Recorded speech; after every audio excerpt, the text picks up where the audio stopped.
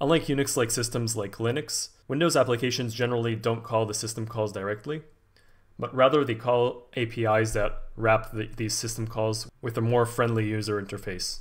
So in this video, I'm going to give an example of calling exit process, which will terminate the process that is currently running.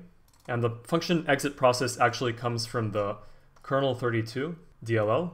And what I'm going to do is I'm going to write a little assembly program that is going to call this function. And I'm going to show you how it gets eventually to the native API. I'm going to start with the global command. I'm going to use the NASM Assembler for this assembly. And I'm going to make my entry point, which I'm going to call main. I'm going to make this accessible outside. Afterwards, I'm going to use the extern command to define a function that comes from outside, in which case this is going to be exit process. Afterwards, I'm going to start the text section. So here I'm going to start the code. I'm going to start the main label here. And I'm going to call exit process. So I'm only going to need a single argument, which is going to be the exit code. So in this case, I'm just going to use RCX, which is the first argument in the calling convention of x64 Windows. I'm going to just pass an indicative number here, so it's going to be just 4444 in hex. Afterwards, I'm going to call exit process. Now let's go ahead and assemble this code. So I'm going to open the Visual Studio Native Tools command prompt. I'm going to put links in the descriptions for all the programs I'm using in this video, so you can install them on your computer. But I'm going to open the program called x64 Native Tools command prompt for VS 2022. Now I'm going to navigate to my folder. I'm going to start by running NASM with win64. That's going to be the format argument. Afterwards, I'm going to run the Visual Studio linker on the object file that was produced by NASM. And I'm going to also pass in kernel32.lib, because as you can see in the documentation, if we go ahead to the requirements, you can see that the library is kernel32.lib. Entry is going to be main. And now finally, I'm going to open up the Windows debugger, so WinDbg. And I'm going to launch the executable. I'm going to start by running the command g and then ex entry. This will bring me to the actual entry point of the program. Now, as you can see, we're on the first instruction of the program. So here we can see the assignment of our exit code before calling the function. Afterwards, it calls the function. So I'm just going to step inside.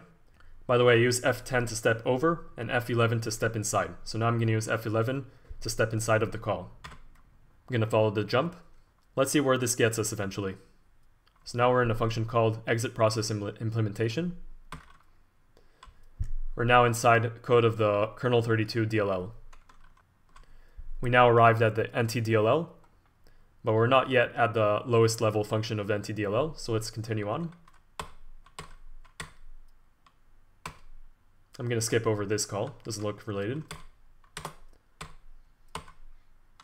Also this call I'm going to skip, and this one as well. Also the critical section. I'm going to skip that. And I'm going to go inside of this call. This is the actual lowest level call that is going to arrive. So I'm going to go inside F11. Now I can see we're in the function NT-terminate process. So if I just step a little more further inside,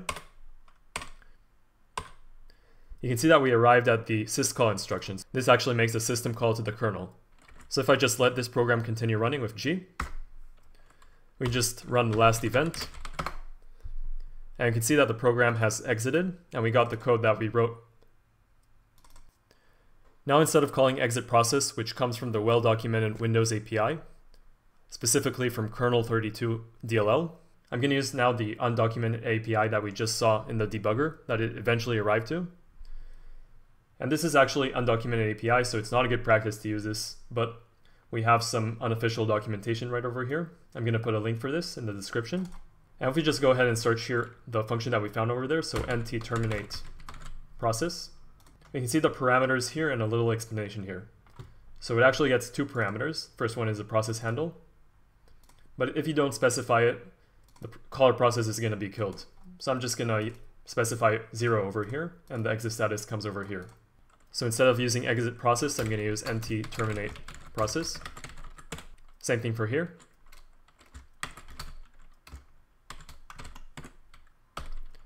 And now instead of passing this into RCX, I'm going to pass this in RDX, which is going to be the second argument, and RCX is going to be 0. That means that the caller process is going to be killed. Now I'm going to save this again. I'm going to use NASM again to assemble this.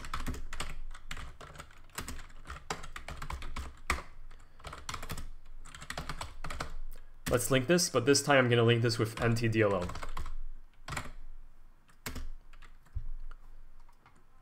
That's because the function now comes from the native API. Entry again is going to be main. Now we can go to the Windows debugger. Let's go again to the entry point. And you can see now the passing of the arguments, so 0 and 444. Now it's calling exit here. And you can see we arrived straight into the NT-terminate process from NTDLL. So this will just shortly actually make the system call, as you can see right over here. If we take a look at the actual registers with the R command, you can see the exit code right over here in RDX. Subscribe for more programming videos, and thanks for watching.